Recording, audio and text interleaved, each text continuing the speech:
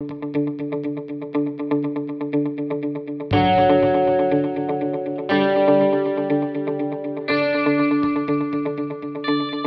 everyone, welcome to Learn Reality Consult, ladies and gentlemen. Today I'm going to practically demonstrate how to use comparison tools on the Arcgis desktop with respect to raster data.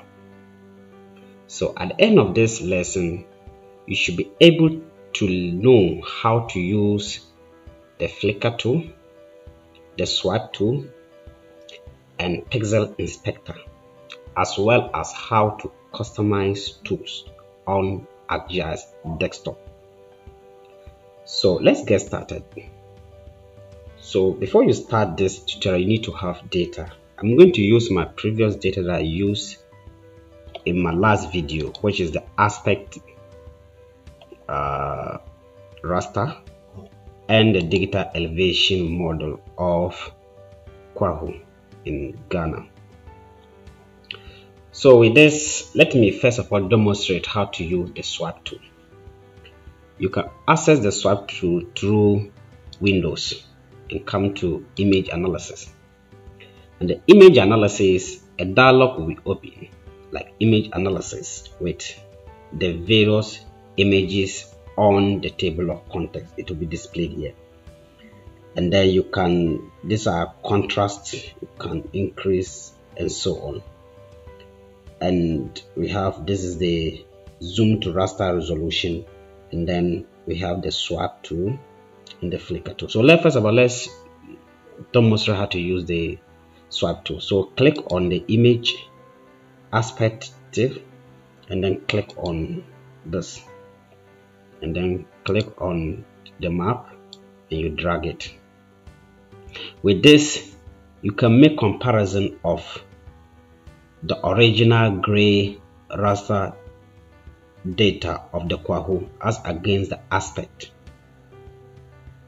You see, you can make visual impression. This tool is very relevant when you want to simultaneously compare two images at the same time.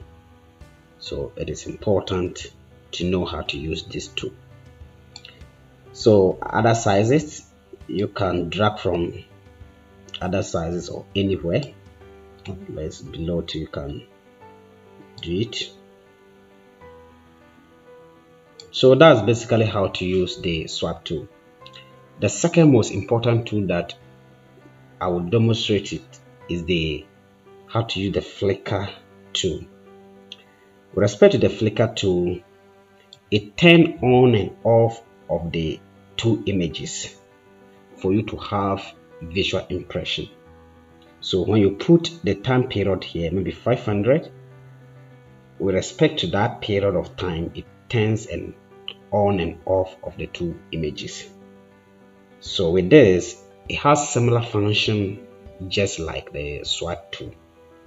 You can make inferences and impressions from the two images. So it is also very relevant and quick for having a first insight into two images. You can make cursory, you can look cursory at those two images, and you can make some impressions with respect to the two images. So that is it. You can turn off from here. So now, as you zoom in your data or your image, sometimes it is very difficult to know the length and the height of a pixel of the image. So with this, you can use the pixel inspector to know. It gives you the boundaries of the various pixels. So with this, first of all, let's customize our pixel inspector. You can go to customize, come to customize mode, come to commands, and type on pixel. And this one apply to any tool that you want to really customize. And with this, you can just highlight it and drag and drop, and this is it. That's the pixel inspector. It is on this. and you can close it. So with this, when you zoom in, you can click on it, and then let's collapse this table of contents, and this is it. Let's open, and this is it.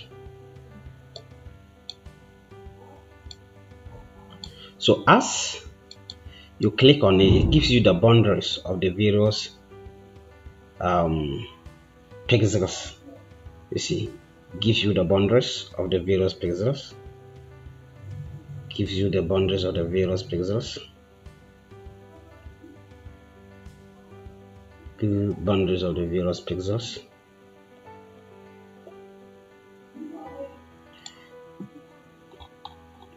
Zoom out. You see.